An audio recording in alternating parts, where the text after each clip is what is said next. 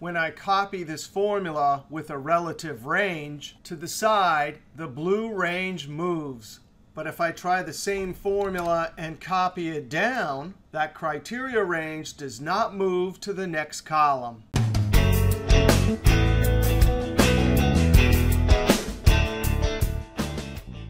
What do we have to put in criteria range to get this formula to work? In this video, we'll look at the offset function. Next video, we'll see how to do it with the index function. Before we use COUNTIFs, let's first learn about the offset function. The job of the offset function is to create a dynamic range. Dynamic range simply means when the formula is in this cell, it's looking at test 1.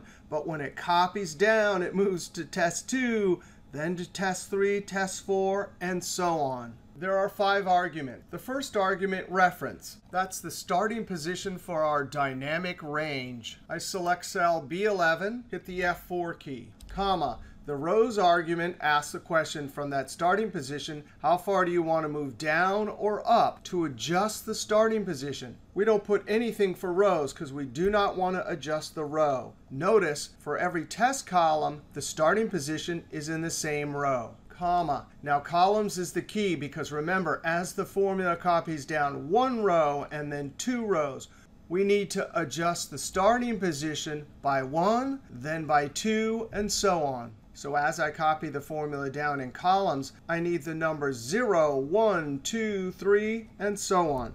To increment numbers in formulas, we use rows with an S. Now I'm sitting in K11, so I type K $11 colon K11. That's an expandable range where the $ locks the first 11, but not the second 11. So as I copy down, that 11 will move to 12, 13, and so on. Rows, of course, counts. How many rows are there in this range from 11 to 11? 1. 11 to 12, that would be 2. Now we need to move 0 columns in this first cell. So if that's going to give me 1, 2, 3, and so on, I simply subtract 1. Comma. Now the height is the same for every single column.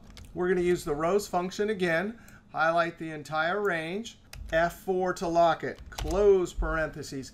Now for height, we could have used count if there were always going to be numbers. Count which counts not empty cells. But in case there's an empty cell, I definitely want to count the rows rather than counting the numbers. So rows is perfect. The width is always going to be 1. The default is 1, so that will work. Close parentheses. And if I hit F9 on this dynamic range function offset, this gives me the first column. But when I copy the formula down, it better give me the second, then third, and so on. Control Z. Now when I enter this, this is going to spill because I'm in Office 365 Insider Edition. If you're not in that version, you'll either get a value error or see just the first number. We want to copy it down because we want to test in the second row, F2 and then F9. Is that giving us the second column from 3 to 2.7? You betcha it is. Control Z. Back up in the top cell F2, we have what we want. Now in the top cell, we simply add COUNTIFs. And in criteria range, the offset delivers a range of values, which is perfect. I come to the end, comma.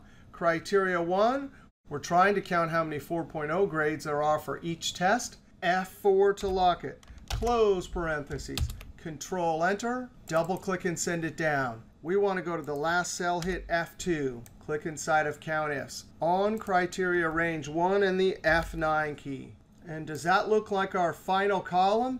Sure enough, from 3.6 to 3.5, our offset is working to create the correct dynamic range. So as we copy the formula down, the range adjusts 1 column at a time. All right, COUNTIFs and offset in this video. In the next video, we'll see COUNTIFs and the index function.